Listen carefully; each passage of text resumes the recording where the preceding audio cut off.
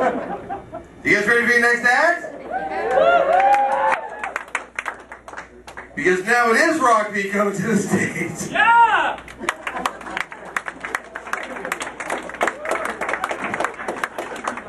How are you guys doing? I'm Rökkvi and I'm from Iceland. I don't know how much you know about Iceland, but there are about 300,000 of us all in all.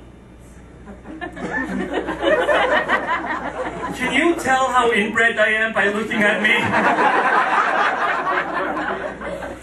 No, really, it's fucked up because we're all related.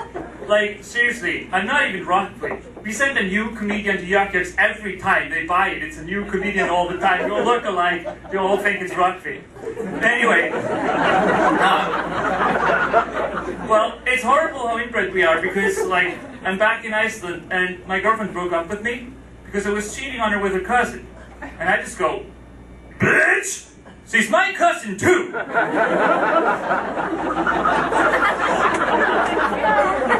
Nah, but it's really messed up because in Iceland, the worst thing, the women all look exactly alike because they're so inbred. They're all tall, blonde, sleek, with a face like Gwyneth Paltrow. Horrible. Because how is a loser like me supposed to get laid in a place like that? With no ugly women. That's why I came to Canada.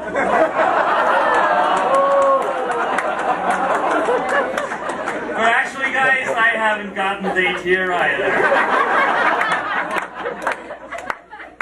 I shouldn't have gone north of the border.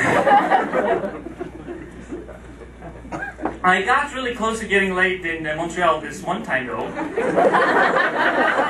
It was in a karaoke bar called Club Date in the village.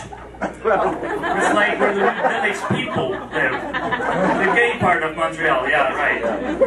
And I don't speak any French. And there were like a bunch of guys who didn't speak any English. And I got cornered. I'm like, you know, maybe I shouldn't have been singing, you know, Told the Clips of the Heart in karaoke, but... well, there I was, you know, and I don't speak any French. I'm like, okay, guys, I just need to get this thing clear. I am not gay. Ah, oui, oui, gay, c'est bon, ah.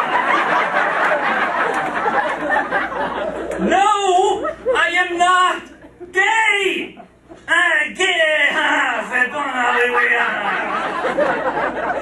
Oh man, and in the end I just figured, you know, rather than try to explain this to him, it would be a lot easier to just take it up the ass a few times. Yeah, but then my friend George comes in to save me. He's like, Rökkvi, I'm saving you, I'm dragging you out of here. No, no, George, you run, you save yourself, I'll take one for the team. No! We can run, we can escape! What's the fuck's your problem? No, you run, you save yourself, you're my friend, I'll take one for the team, or 2, 1, 3, or 4, or 5. But George actually speaks some French, so he found out that these guys weren't even gay. They were just French guys from France. To them, they didn't even know this was a gay bar. To them, this was just a place where people acted normally, spoke normally, and dressed normally. If you people had any decency whatsoever, you should so be booing this. I have no shame, seriously, people. I have no shame. I have a 2-inch penis. And I still leave the light on when I bring women home. Oh man. You guys read superhero comics? Nerds in the audience? Good, good. I was wondering because I read a lot of superhero comics.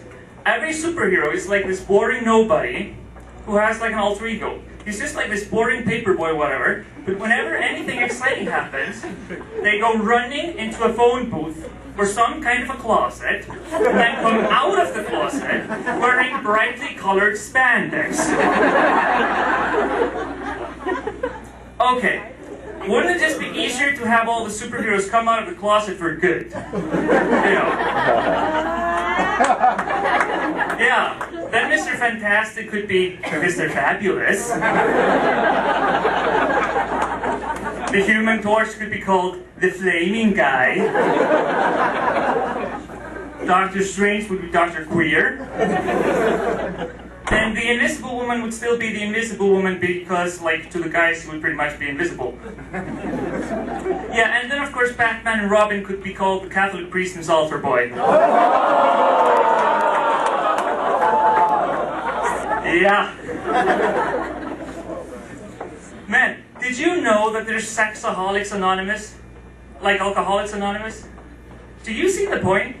I mean, how long is it going to take for a meeting of Sexaholics Anonymous to turn into an orgy? It's going to be like, hi, my name is John, and I am a sexaholic. Now enough talk! Who wants a mustache ride? Oh. What do you guys think of fake orgasms? Well, I've never seen one.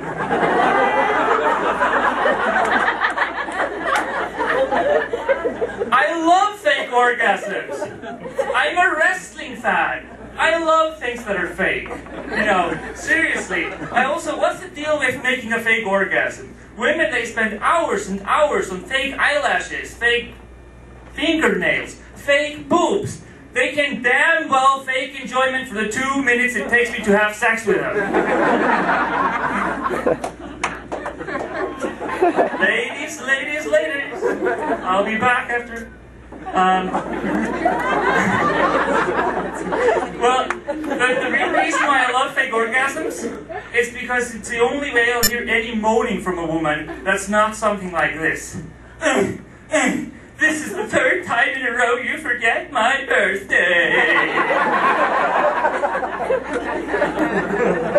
I can't believe I lost 10 pounds just for you, and you didn't even notice. I came all the way down from 300 to 290, and you didn't even notice. This is the 5th time I catch you jerking off to a picture of my sister. Bitch, she's my sister too! I kind of said, but I just gotta do a couple of impressions for you before I leave. Okay, this is my impression of myself making sweet love to an American woman.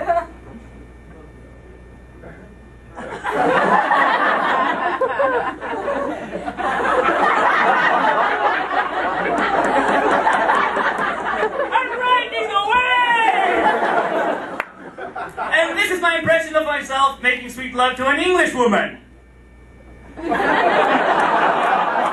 Thank you, Anna. You've been wonderful. My name is Rökkvi.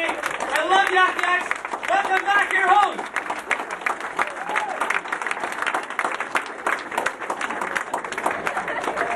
Keep it going for Rökkvi.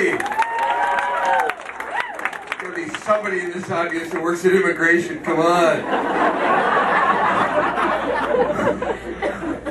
And the winner tonight, who moves directly into the finals on October 4th, Rökkvi! Yeah!